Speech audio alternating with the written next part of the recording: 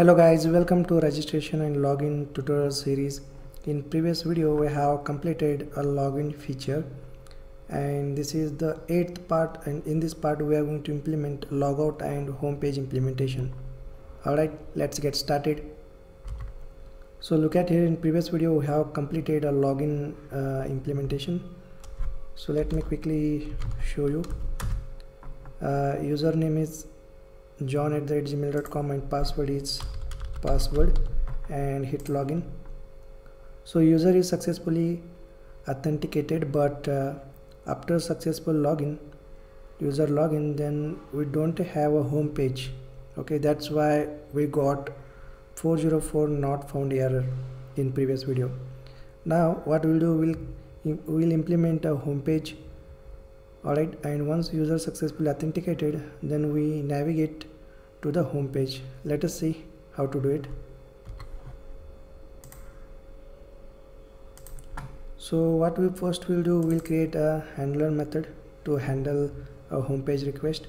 So here go to the main controller class, and here we are going to write a handler method. Let's say public string, and let's call method as home, and here we simply return a Thymeleaf template name as index. So index.html is our home page.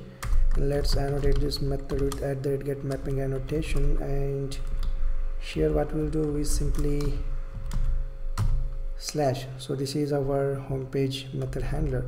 It's pretty simple, right? Now what we'll do, we'll just copy this method name. Let's stop the server.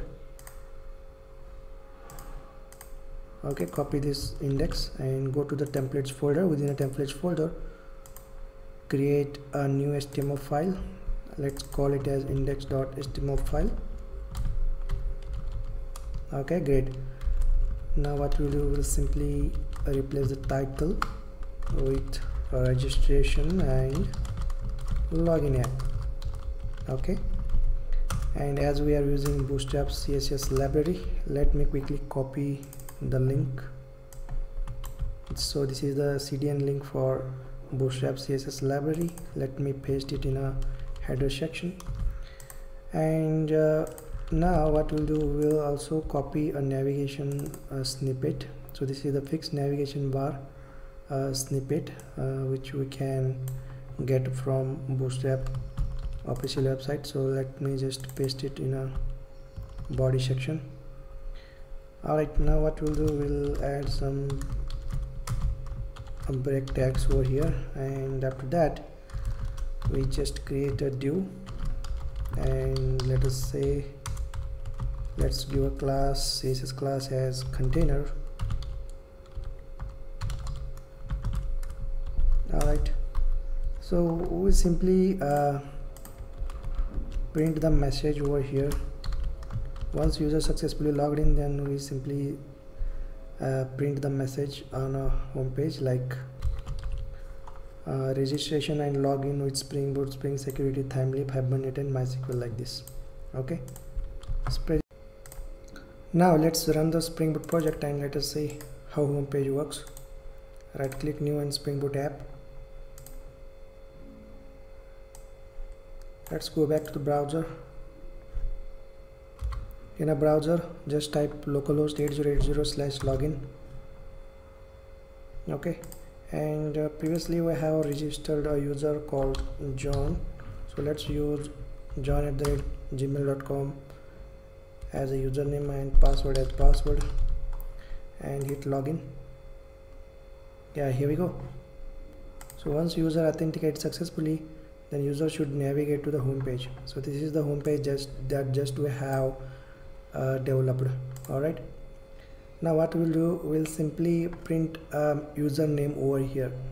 Okay, so whoever logged in, so let us say John user is logged in. Right now what we'll do, we'll simply print a John email on the home page. Alright, so what we'll do, we'll add a code snippet here to just print user email ID on a home page. So this is a very important step So just remember, whenever we want to print user, that username that is provided by Spring Security and a Thymeleaf, then we need to perform these steps. So first we need to add Spring Security Thymeleaf integration dependency. So let me quickly show you how to do it. Go to the pom.xml, and here let's add Thymeleaf Spring Security dependency. So this dependency will provide integration with Thymeleaf and Spring Security. Alright, so this is the important dependency that you need to have a look into. So whenever if you want to use Spring Security related attributes, or you want to print something related to Spring Security and a Thymeleaf, then you need to use this dependency. Okay, once you use this dependency, then what we will do, we will simply print a user email address on a home page. So look at here, this is the Thymeleaf attribute related to Spring Security and principal.username. So Spring Security will provide a username like this. So this is the syntax to retrieve a username from the Spring Security object. So this will print an email address of logged in user. Okay, now in order to avoid this warning, so this is the warning, right? So what we'll do, we'll add attribute to the HTML element, like, so this is the Thymeleaf URL that we need to add to the HTML element in order to avoid the warnings. Okay, now let's go back to the browser and let us see the username should populated on a home page or not. So let me again log in, john@gmail.com, and password, and hit login. So welcome user. Okay, we haven't printed an email address. Let us see what is the issue. So let me restart the server and let us see the changes.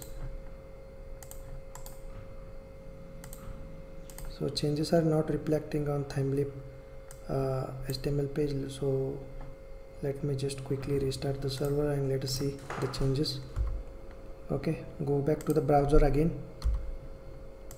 So just refresh the login URL, give username as john@gmail.com and password as password, and hit login. So look at here, welcome john@gmail.com.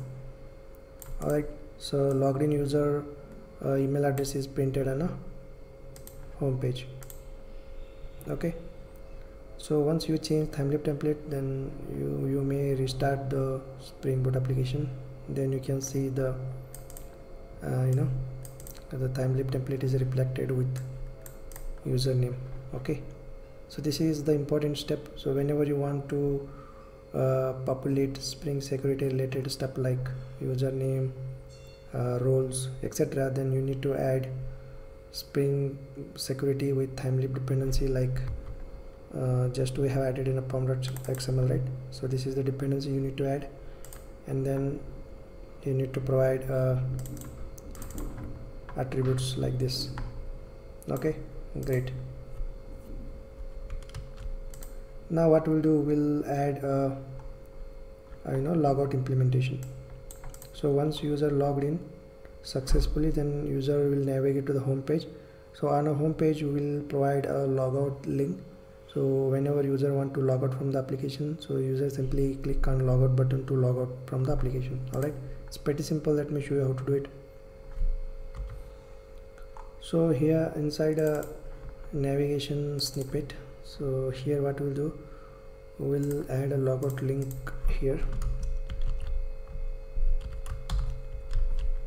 So look at here, this is the div just I have added, and this is the link logout. Okay, so you can add any other tabs here like home, about us, or services, etc. So for time being we keep a logout tab over here. Okay, so once user click on logout, then this request will be handled in a security configuration class. So look at here. So once user hit a logout link, then that request will be navigated to the login page with logout message. Okay, so look at here, logout success URL. Alright, great. Let me go back to the home page again, and this is again a Thymeleaf attribute related to Spring security. If user is authenticated, then only I can able to see the logout button. Okay, it's pretty simple, nothing fancy here. So let's restart the server again and let us see how the logout works. I hope you are getting the stuff. So it is pretty important stuff. Whenever you use Thymeleaf with Spring security, then these are the necessary steps you need to do. Server is already started, so let me stop the existing server and restart again.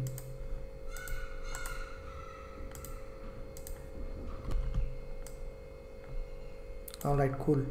Now let's go back to the browser and let's access login page. Alright, let's again log in with the user john@gmail.com and password as password and hit login button. So user is successfully logged in and username is printed on a home page. And look at here, logout link. Alright, so this is the logout link that we have just given in a home page, right? Now once user click on logout, then user should be able to log out from the application. So let's go ahead and let's click on logout link. Yeah, here we go. So look at here, user is successfully logged out from the application and user should navigate it to the login page with the error message with a message like you have logged out. Okay, it means that logout functionality is working properly. Alright, so we have implemented a home page as well as logout in this video tutorial. So this completes our tutorial series, and let's go ahead and let's have a demo end to end. Okay, first I will register a user with my name Ramesh, last name Fartare, and email as ramesh@gmail.com @24 @gmail.com, password as password. Alright, and hit register. So now Ramesh user is successfully registered. Now what I will do, I will just log into the application, go to the login page and enter a email ID as ramesh24 @gmail.com, password as password, and hit login.